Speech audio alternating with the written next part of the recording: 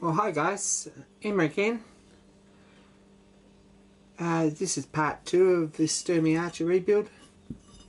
I've been down today and got a couple of bits of 2mm sheet. This is just black mild steel sheet. Guillotined out.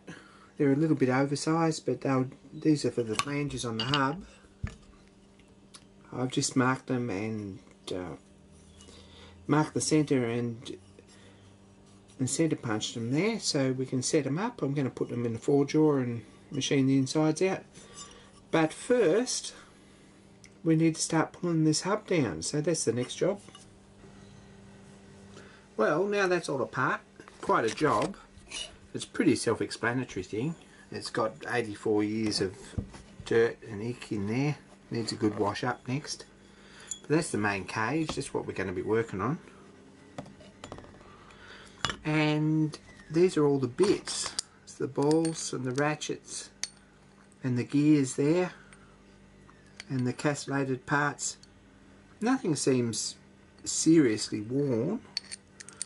Just look in here, the ratchets have had a hard life, but I think they'll probably go back together. There's no chips or anything on them. There's lots of dirt in here. It's pretty grotty. With the sprocket and the clutch coupling, and the cones are much better condition than the ones in the bike, and they've got cage bearings here, so whether we put new balls in and whether we put them all back together, I don't know. So next thing is to give all this a bit of a clean up. I'm not going to show that on this video because it's going to be gross. So my battery went flat on my camera, so I've skipped forward a bit here while it recharged to make the most of the time that I've got today. What I've done is set this up nice in the four-jaw the second way around. I've already taken the flange off the inside there, and I've put the outside nut back in, and I've set this up, and I'm going to just machine this one down the same. It's interrupted cut for a lot of the way, but it seems to do, the last one managed okay. We go through and we're going to a nice sharp tool on some light cuts, and we'll just clean that up.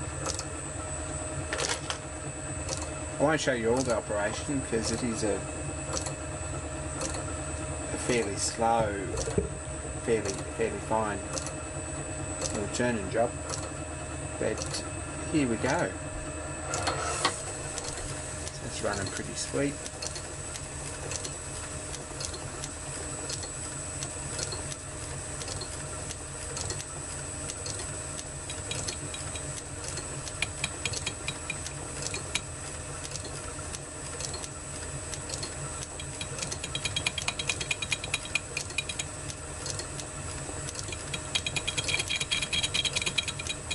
It won't take very much at all at a time there.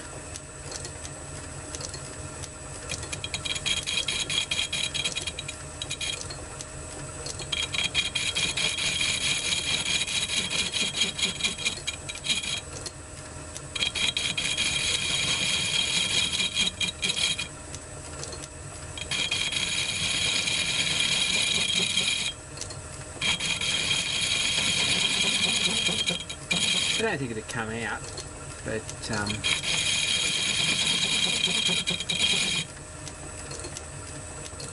better to be safe than sorry. I don't want to damage this beyond repair. I don't want to put it through the window or something.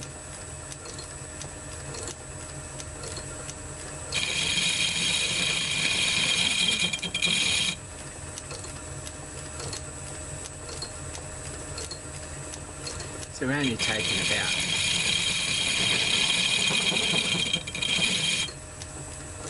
1/10 of a millimetre there at a time.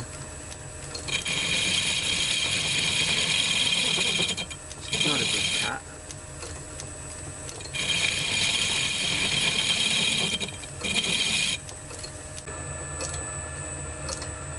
So that's the front, that's the other end down to the right, same diameter as the other set. So pretty pleased about that. We'll take them out of the chuck now.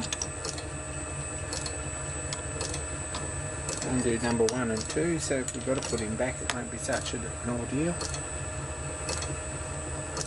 And that's it. Pretty much nice. Something that is interesting is that if you have a look here, you can see that this is a double start thread on this end, and it finishes 2 threads there and 2 threads there. So why that's made like that I don't know. The other end isn't, but the other end's a left hand thread in the back here. That took some getting undone actually. I had to warm him up a bit, but it's all apart now. So that's basically that's the outer shell, and it's ready to make some ends and to silver solder them in. So that's probably the end of video part 2, and thanks for watching, guys. Don't forget to subscribe if you want to see the rest, and I'll start in on making the flanges for it.